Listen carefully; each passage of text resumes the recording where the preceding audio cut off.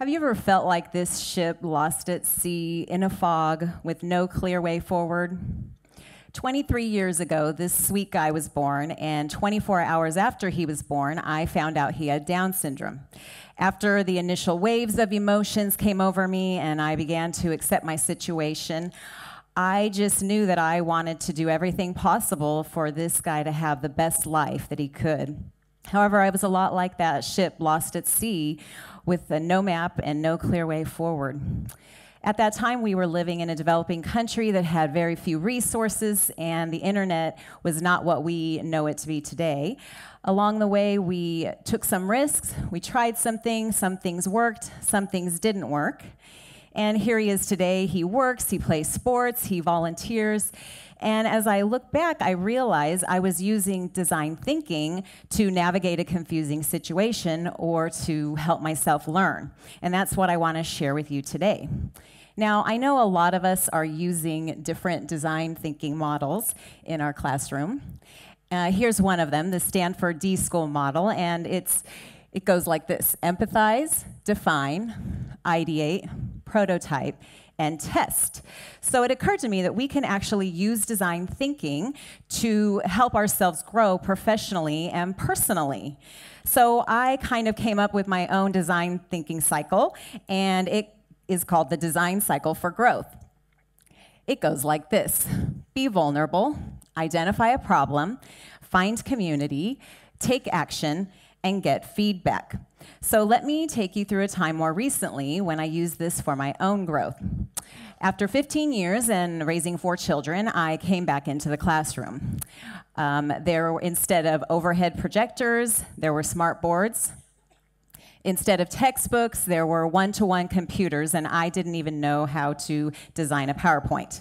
I showed up at my first Hanoi EdTech meeting and just sat there. I felt clueless, and I whispered to the person next to me, "I'm new in the classroom, and I have no idea what I'm doing here."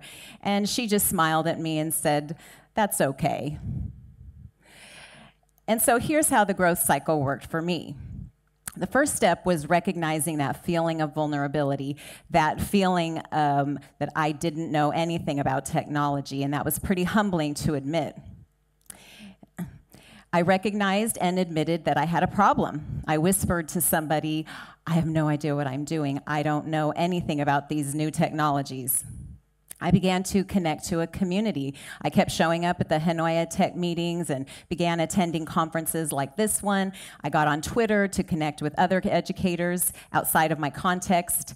And then I just started taking action with the things I was learning. I helped to teach a coding ASA. I tried to implement Genius Hour in my classroom. And I just began to let my students experiment with different digital tools.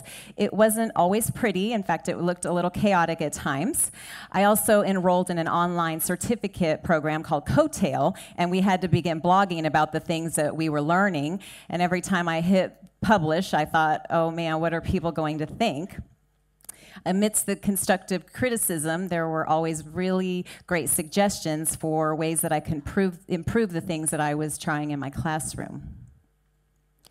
Now, I noticed that it's not always that simple. Life is complicated. Sometimes the wind is blowing against us, or maybe our anchor can get stuck somewhere. I've noticed that there are some common barriers that might kind of trip us up along the way. We might find ourselves stuck on the first step. A barrier to vulnerability is being stuck in our comfort zone. Being too comfortable or thinking that we have it all together, it's hard to recognize that unsettled feeling inside of us telling us that it's time for a change. Sometimes we're not able to identify our problems. Growth happens when we can identify the problems that are keeping us from achieving our purpose. And our purpose is kind of the why behind everything that we do. So in my case, my why was that I wanted my students to have more opportunities for connected and deeper learning. So if what we are doing is connected to a compelling why, then it will be easier to identify the problems. We also need authentic community to learn. So if you find yourself stuck with trying to build community, you might want to ask yourself, how diverse are your connections? We can actually learn a lot when we interact with other people who think differently than we do. Get to know other teachers outside of your school and see what they're doing. Get connected with teachers in your school. They're probably trying things that you've never tried before. A barrier to action can be a lack of focus and accountability. That's why I joined Coattail. Up until then, I was kind of just randomly Googling different things that I wanted to learn, and it was just unorganized and unfocused. But once I joined a cohort, all of a sudden there was some accountability to what I was trying in my classroom. Feedback. This is a hard one. We want it, but we cringe when we get it. We genuinely need to want to hear the good, the bad, and the ugly from people that we trust and respect. In the 50s, a self-awareness tool called the Johari window was developed. And in the top left box is the self-awareness box. This is the stuff that you know about yourself and that other people also know about you. And so the big idea is that in order to grow, we need to increase our self-awareness.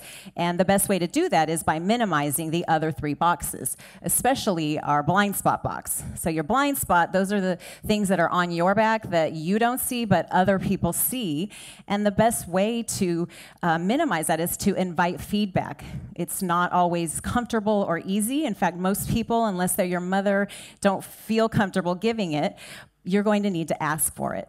So invite teachers to come into your room, ask other teachers to observe you, seek their honest and specific feedback, and expect it to be uncomfortable but helpful. And so now I'm looking ahead. Next year, I'll be stepping out of the classroom and joining a team of people who are going to open up a training center, vocational training center for young adults with intellectual disabilities. And sometimes I feel like I have no idea what I'm doing, but I'm pretty sure that it's what I'm called to do.